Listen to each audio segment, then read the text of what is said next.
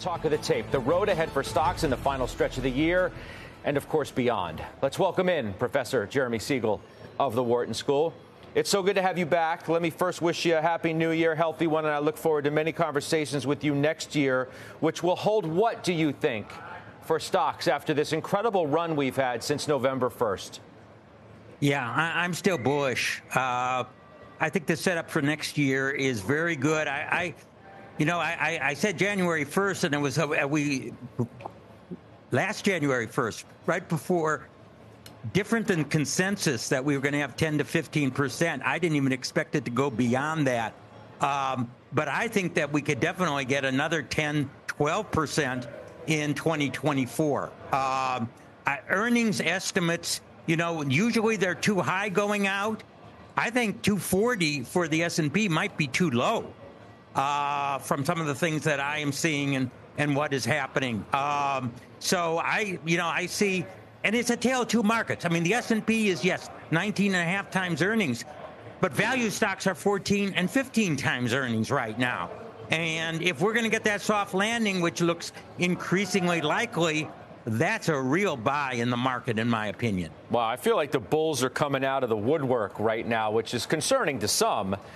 Ed Yardeni, for example, 12 reasons why stock investors will see the S&P hit 5,400 in 2024. I'm not going to read you all 12, but among them, consumers have purchasing power, housing going to recover, inflation turning out to be transitory, high-tech revolution is boosting productivity. What do you make of that number? 5,400 by the end of next year, 6,000 by the end of 25. Well, that's even a little bit above what I think, but it's not impossible. I've often said that, a lot of people think 15, 16 is the right PE ratio for the market. I've often said it's 19 or 20. And if we're going to get a good earnings coming in next year and 2025, enthusiasm can definitely bring this market a lot higher. I mean, the whole implication here, is it not, is that the Fed pulls this off. We have the soft landing. The Fed cuts multiple times, maybe a handful, because it can, not because it has to, because inflation's come down closer to target. And then Jay Powell the Fed chair, feels comfortable enough that they can cut rates because inflation's come down close enough to target.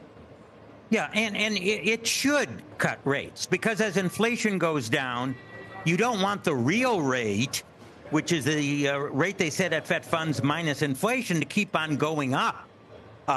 So you need, just to keep the same stance of tightness, you would want it to go down.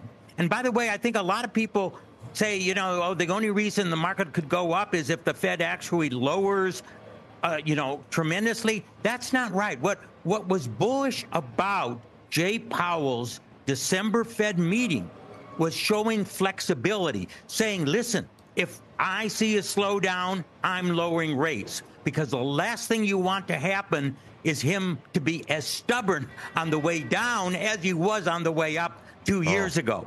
And I think that it's more than whether he lowers rates or not, but he's prepared to lower rates.